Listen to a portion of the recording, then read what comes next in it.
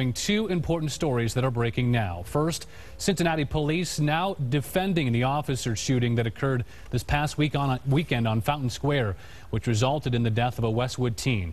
9 News reporter Tom McKee just attending a briefing with Cincinnati's police chief, and he's live this noon with that new information. Tom? Good afternoon, Lance. This briefing, of course, was with Chief James Craig, and it was more of a meet the media kind of session, but we were able to get questions in on the shooting on Saturday night on Fountain Square. Now, of course, the victim was 16-year-old Devin Mullins of Westwood, lived on McHenry Avenue. That's new information we did not know. The shooter, of course, was Officer Oscar Cernick of the Cincinnati Police Department. This happened after guns were spotted being tossed over a fence at the Black Family Reunion. Teens were followed to Fountain Square. Officer Cernick became suspicious of young Mullins when he had his hand in his pocket, and there was a gun in that pocket, as it turned out, with allegedly the finger on the trigger. Now, the shooting happened in the early evening hours. The teen died just after midnight, but we didn't learn about it till almost last night, about 5 o'clock on Sunday. Chief James said that was because the notification was very, very difficult. We had to literally identify him through prints, and so that was a time delay there.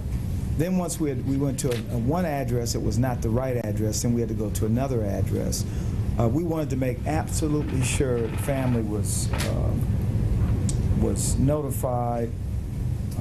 The other part of it is we had made the commitment to have a press conference within 24 hours of the incident, and as it turned out, we had a press conference with more detailed information within 20 hours. Now, Chief Craig said that was basically the idea, was to make sure that bad information didn't get out, because, Lance, there were a number of youths still downtown because they'd been coming in the Black Family Reunion, from the Black Family Reunion area. And there was also an event on Fountain Square, some musical event. There were lots of people on the square also. So it was a safety issue, they thought, too, to make sure the information got out in a correct manner. One other note here, the gun recovered was supposedly a 9mm. It's being processed for possible prints and for possible DNA evidence. If Mr. Mullins had survived, he would have been charged with attempted murder for trying to possibly shoot Officer Cernick. Lance? Tom McKee reporting live for us outside District 1 this noon. Tom, thank you. All of this